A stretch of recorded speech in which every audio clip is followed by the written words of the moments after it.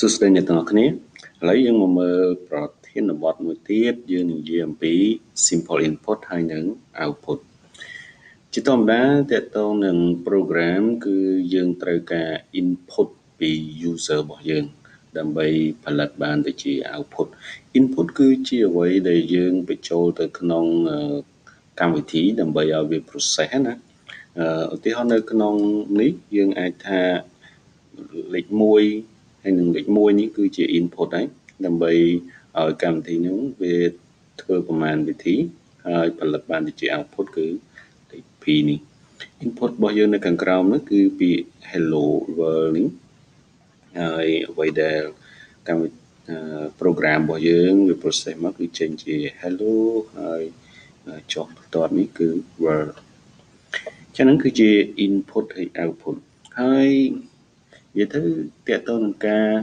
ដែលយើងធ្វើកម្មវិធីបើសិនជាយើងទៅសេ program មកដើម្បីឲ្យវា process ទៅលើ input របស់យើងទាំងអស់គឺវាលំបាកហើយវាអត់សូវជាមានភាពតាក់ទាញទៅកាន់ user អញ្ចឹងដើម្បីឲ្យវាមានភាពតាក់ទាញក៏ដូចជាប្រើប្រាស់បានច្រើនគឺទាមទារឲ្យយើងយក input ហ្នឹងពី user របស់យើងវិញនៅក្នុង Python យើងអាចឲ្យ user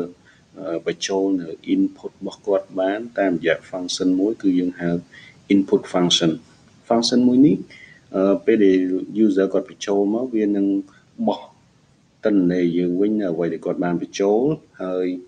ទិន្នន័យទាំងអស់នោះនៅក្នុង Python គឺវាជាប្រភេទជា string អញ្ចឹងដែលគាត់វាយចូលទៅក្នុងហ្នឹងគឺឲ្យមកវិញគឺ string ណាឧទាហរណ៍នេះយើងទៅសេកូដរបស់យើងគឺ input ហើយបើវងកញ្ចក់បែបនេះអានេះយើងហៅថាជា prompt តែយើងចង់ឲ្យគេបញ្ចូលជាស្អីណាដូចចឹងតែនេះ input ចឹងកន្លែងនេះយើងប្រាប់គេថាបញ្ចូលស្អីចឹងវានឹង load ប្រាប់ user យើងថា what is your name ចឹងគាត់បញ្ចូលឈ្មោះមកឧទាហរណ៍ក្នុងនេះខ្ញុំដាក់ KOOMPI STEAM ចឹងវានឹង print ចេញមកតែ KOOMPI STEAM គឺជាអ្វីដែល user គាត់បញ្ចូលហើយខ្ញុំសាកសរសេរកូដនឹងឡើងវិញ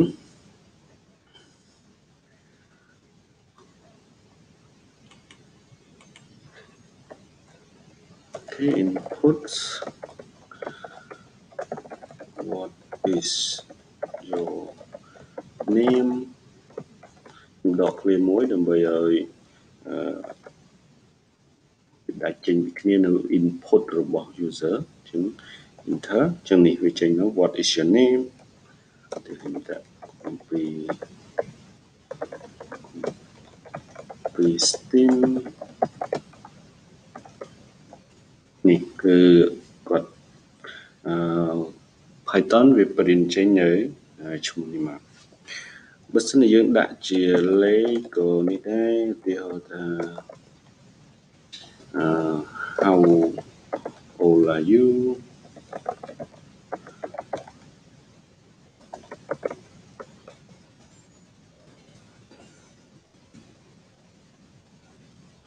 ឧ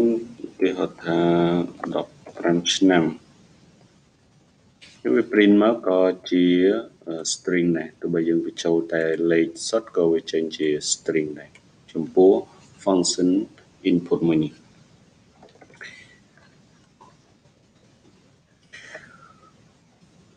ឥឡូវយើងមាន question មួយនេះយើងមានកូដរបស់យើងបែបនេះគឺ print 3ដងតើវានឹងចេញជាលទ្ធផលមួយណាអញ្ចឹងនេះ print ហើយមាន single quotation mark នៅក្នុងនេះមាន print ចឹងមកហើយបើវងកញ្ចក់ double quotation mark ហើយ print នៅក្នុងនេះ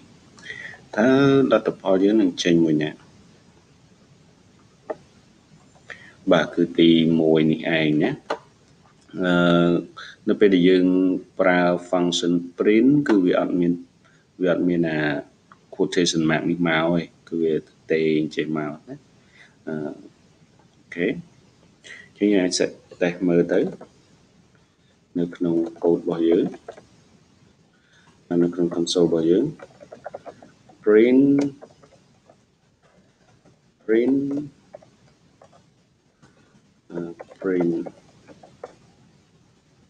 thế bậtវិញយក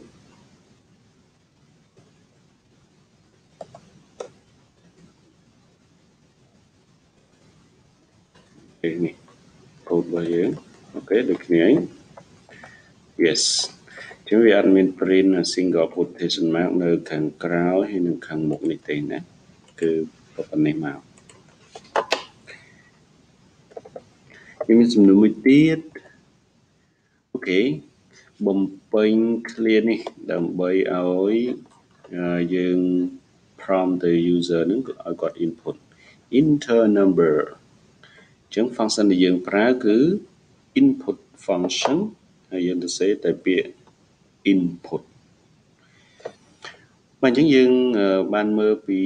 ការដែលយើងអាចប្រើ input function ដើម្បីឲ្យ user នឹងគាត់បញ្ចូលទិន្នន័យហើយទិន្នន័យយើងទទួលបានយើងអាចយកទៅប្រើផ្សេងៗគាត់អាចបញ្ចូលបានទិន្នន័យគ្រប់យ៉ាងណាតាំងពីអក្សរតាំងពីលេខតាំងពី float ប៉ុន្តែ output ដែលយើងនឹងទទួលបានពី input របស់ user នេះគឺបោះមកជា string ទាំងអស់បាទសូមអរគុណ